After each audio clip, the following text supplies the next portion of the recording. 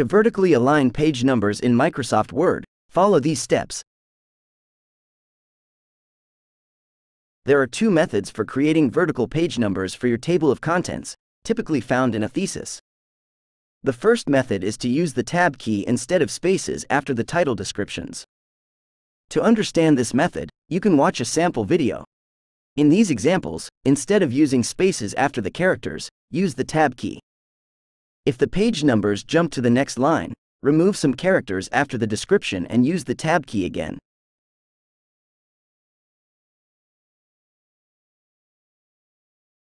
The second method is to use tables.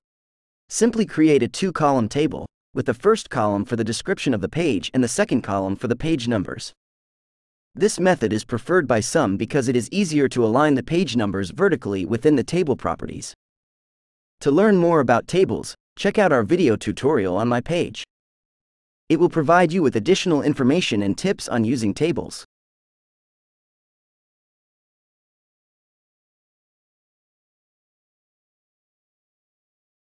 Let me know if you have any other questions by leaving your comments below. Thank you for watching.